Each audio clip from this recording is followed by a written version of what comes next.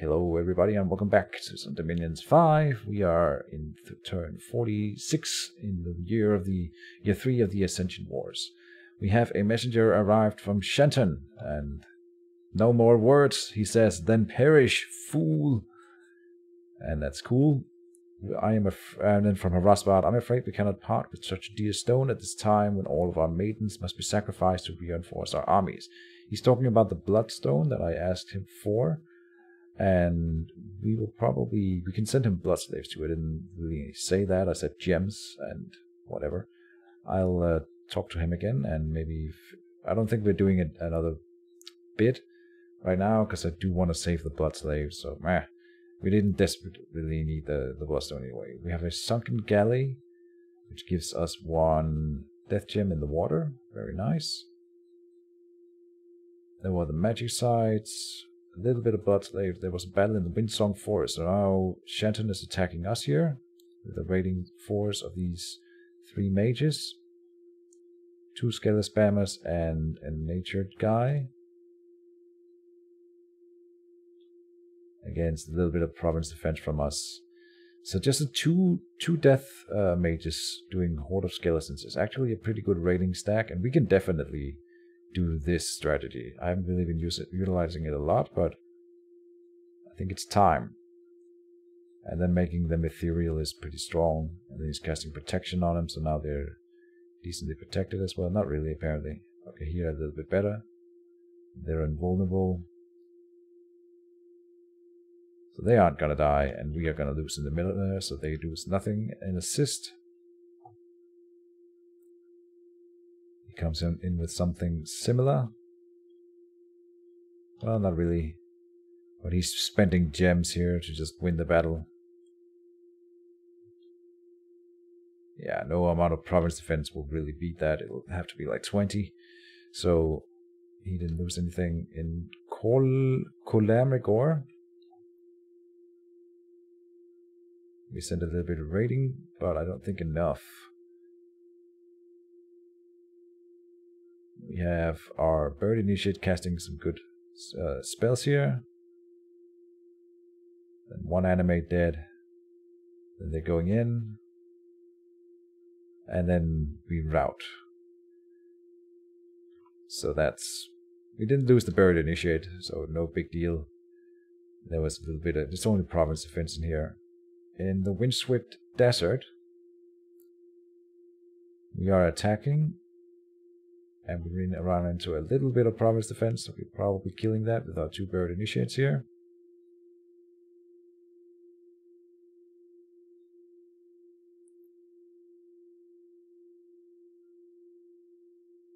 They aren't very good at hitting.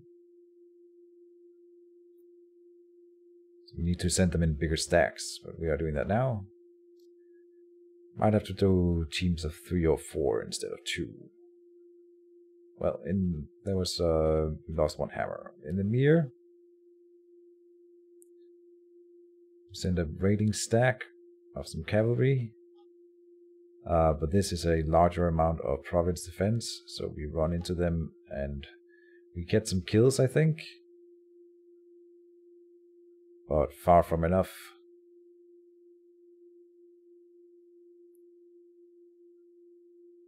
And our Bird Initiate cannot solo the army, I think. No, they run away. But usually they get away at least because they have so high protection and they run pretty fast compared to normal humans. And the archers doesn't really hurt them either. So they run in and they smack a little bit and then they run away. But then they get away. So that's good. We lost all the long dead horsemen, but that was it. So failed raiding in Garillion. The big fight. This is the big army that I intended would take it. Of course, we have the Angels of Fury this time around, and a little bit of flanking force there.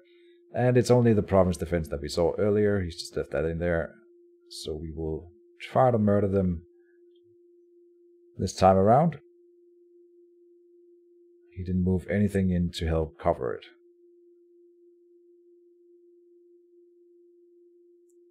In go the Angels of Fury. They've had Body Ethereal cast on them. 2 of them at least, so that's good. And in the center we are handily beating them. I think we've killed all the leaders, so everything's just routing. And we will murder as many as we can, gaining the XP. And so, lose 1 Friwaldese hammerer, 2 cavemen, and that's it. Out of 126, he had 52 in province defense alone. So pretty good. Our Angels of Fury doing good work here. And they're not dying. That's the important part. And we finally took Gavillion. There was a battle in Bolfagan. And this is one, I can't believe I was called Sauron the Wraith Lord. And he's just killing some province defense. It's not gonna be any problem for him. Bolfagan, nope, he kills them. There was a battle in Kontum. So this is Kontum sallying out of his fortress. He has this Taki the Prophet. So he just came back and then he got cursed, I guess. And then, yeah. Then he's sending him in with a bunch of buffaloes to trample my forces, no doubt. And seems like it would be pretty effective here.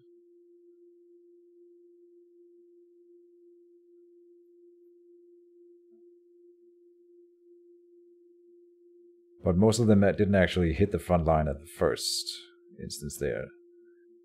And our dudes have decent melee defense skills, so they have a chance to dodge out of the way when they get trampled, and I think they will get that in most cases here. And then we just surround them and kill them. Meanwhile, we killed the hero in the back.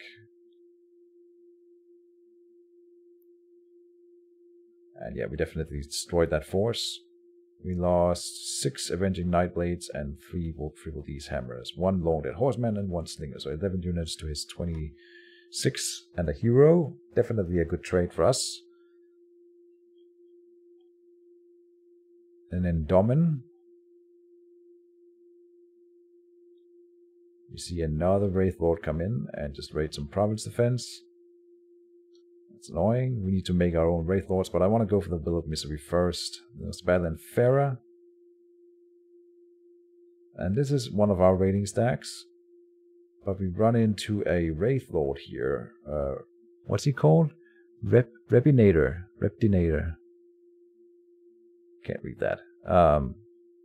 With a bunch of province defense and a leader here with a mage here with fire gems and another one with fire gems. So they create some fire elementals, and we definitely don't have the forces to take on this kind of force. We have 1 Skelet Spawner. With the 2 of them, we might have had enough. Probably not. We would need 3 or 4 Skelet Spammers in here. Which I am gonna start recruiting more Buried Consorts over Buried Initiates. They are a little bit better for that reason. Oh, he's killing his own units up here, really. Is he? A little bit. Let's see. That was in Farah. We killed 1 Serpent Knight of his actual forces, and then we lost everything. So, not very good. Failed raid. There was a battle in Okajap.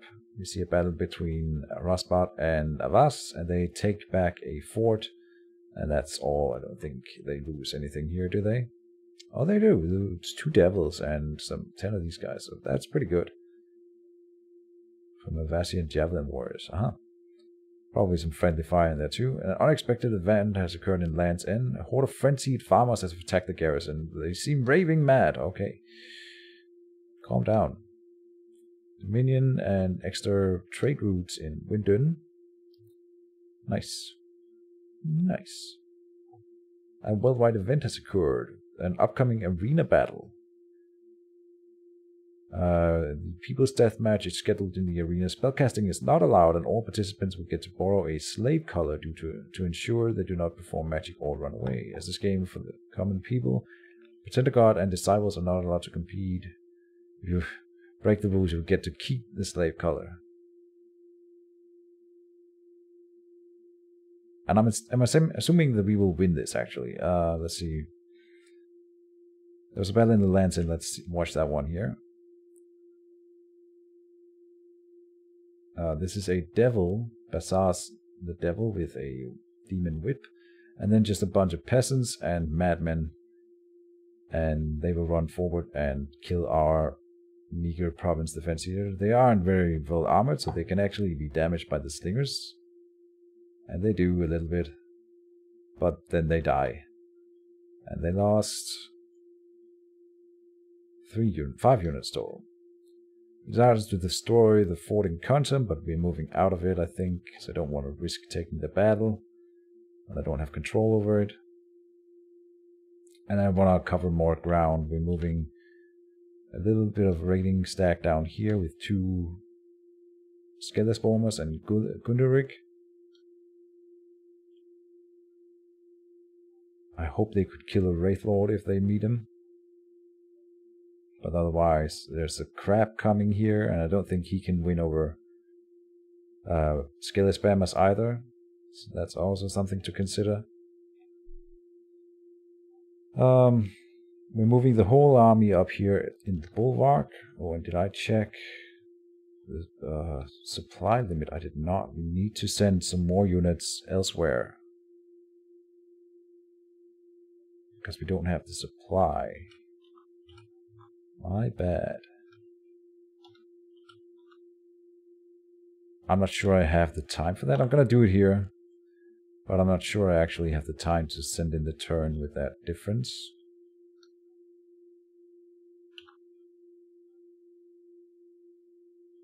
Let's see. We could send Inberger somewhere else. 279 supplies. Yeah, and then I'm moving in more. Well, 13 from here, okay. So we need to downsize. Well, some of it is moving over here.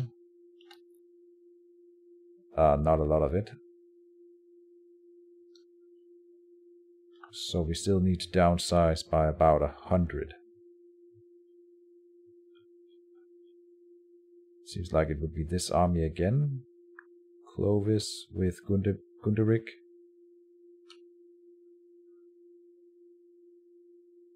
Clovis. God damn it. And Gunderik can move down here, I think. That makes our presence here very different. But I think that's okay. They can converge up here. There's a lab. That might be okay. If I need it. In here we are leaving all of this.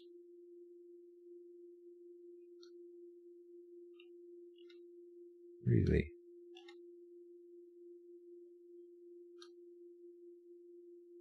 Why would I do that?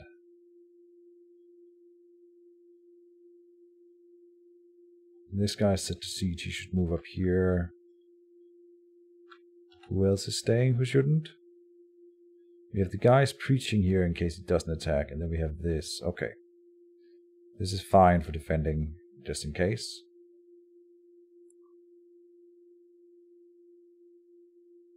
Maybe 2 skillless spammers is actually better. So you could stay. Well, Amalaric should stay. Then Charlieberg could move, because he's got twice born. Okay.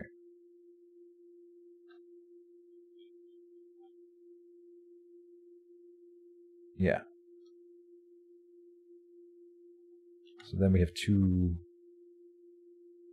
that stays.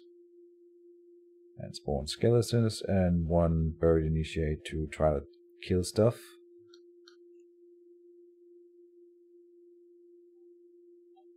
Sounds good. I don't know if I get to make that change in time. I'm gonna have to upload it as soon as I'm done here.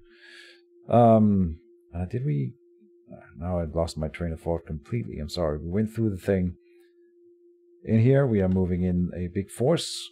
Did I show this already? This is our setup. In the middle here we are doing a communion. Let's see. I think Phoenix Power, Communion Master, and Communion Slave somewhere. Here. So the Communion Master will only have one slave, and he will cast Power of the Spheres, then howl, like he's usually doing to me. And we're just defending in Garillion, yes. And then we are moving in more stuff. We see a lot of units on the border here. We see a bunch of eagles, great eagles in here, and wine ogres, commanded by the Witch King. And in here we see an equal Serpent Knight, really big army. He's gonna throw a lot of stuff in here this turn. So we are also doing a whole lot of things in here. We are casting Sea King's Court, so another one of this guy with a similar army. With this guy, because there was a laboratory in here. There was also a Limblium Vale, Battlefield, Thunder Oak. So it is a good province, decent income as well. Boosted the defense up to 27. Preaching, Spirit Mastery to summon ghosts. We're doing summon ogres. We're doing patrol, ritual of returning with our astral mages, so that if they get hurt, they will be teleported back to the capital. Psychobird has been given a shield. We're also pillaging. You know, if I get to change the turn, I'm gonna probably summon ogres with him instead. Yes. We're doing a crusher construction with this, which is a giant golem, and I think that would be a nice centerpiece to the army as well, to deal some actual damage to the units. And most of them, I think, are guard commander, or we are doing attack immediately with the big guys.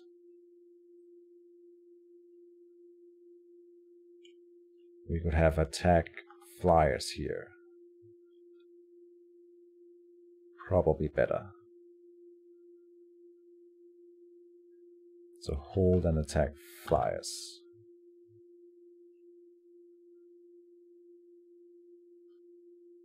Also bigger chance of all of them getting blessed. We have a blesser nearby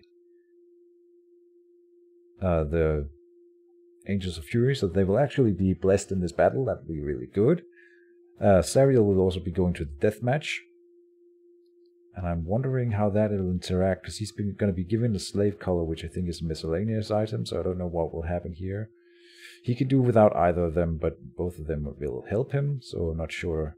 And if there's a battle afterwards, that's also the reason why we're staying. We're taking this fight because I want to send him to the deathmatch, and then we have to stay because then he can't move. So these guys are blood hunting for us. Blood hunting up here, because they'll go into the laboratory right away. I even gave this guy, who we've also kitted out, I gave him the sinking 1000 parts, so we get an extra level of death magic for the purpose of that. Then we're moving in here, we're moving in from there, we're moving in from here.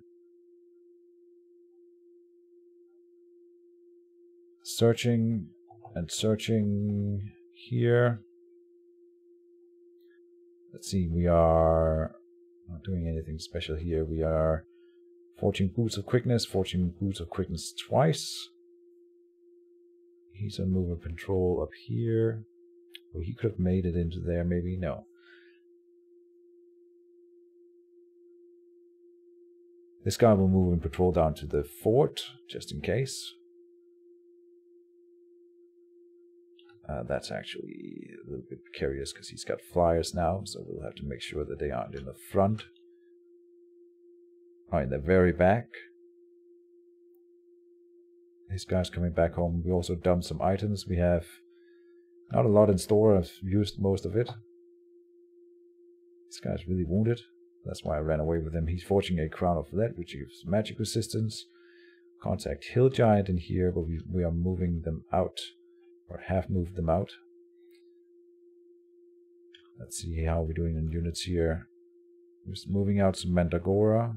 No, they're just patrolling in here. Bob is over here now. He's going to search once time with the big staff. Because he's here anyway.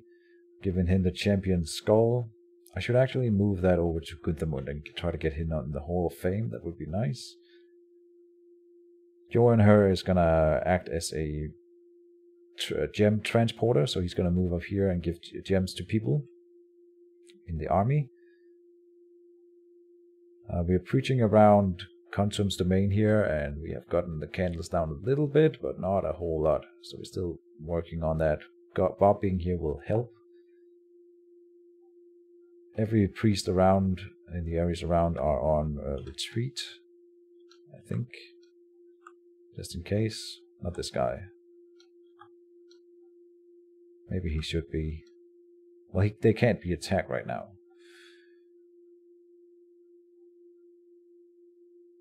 Oh, we can do this guy in here. Now, we would have to have a temple there. Wouldn't be impossible, but water, we're just moving around. He didn't take this territory back. We continue to threaten him. We are almost ready to attack in here. So I am moving our amphibious troops in here, and then we can strike these 2 territories next turn. We are not attacking in here. We're moving back 1 turn. Just in this province. Well... Alright, it's only the empty guy who's moving back. The other one will stay in here and wait. Even the other one will try to move back and collect more forces.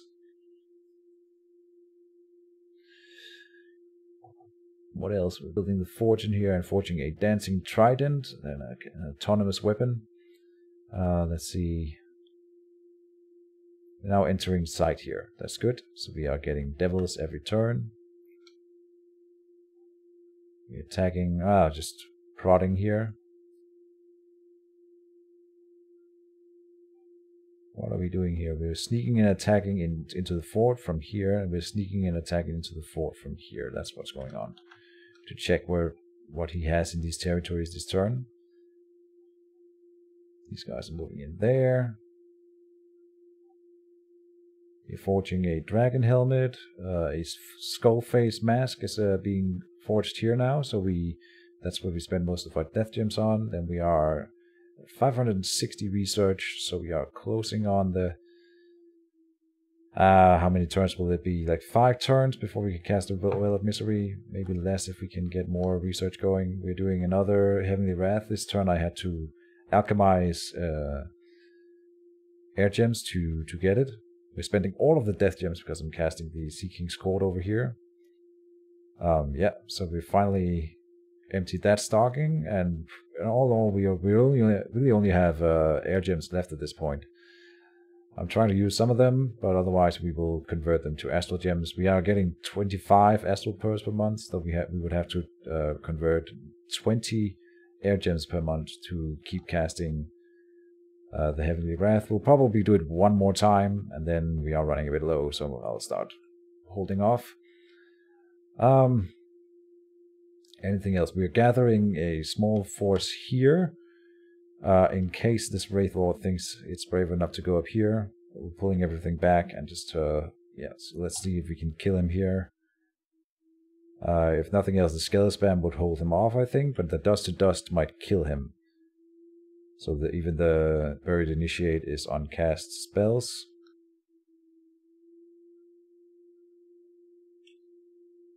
That's good. What else? We're searching here. Arnold, who was in the water searching, will move on to land to search a little bit as well. Because why not? He can do both here. Actually, if it's attacked, yeah, you should just do spells. That's fine.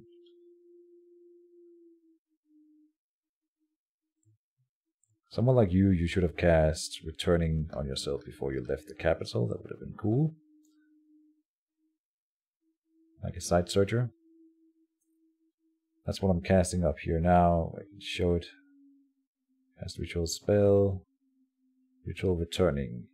So it's a one-time thing. You cast it for 3 gems, and then if he's ever wounded, it will be returned home to the capital. And that costs 3 gems. We can do it in here because there's a lab.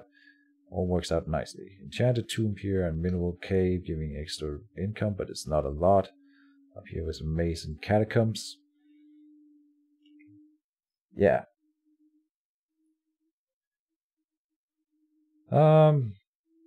We see a large army from Avas here. So it's not over between the 2 of them yet, and that's good to see. We want to have them keep fighting each other. No clear winner. And then we'll take on Shenton. I think we are making advances still. If Tinium wakes up and fights back, we would be in a good spot. If not, we might be in trouble. We'll see. And yeah.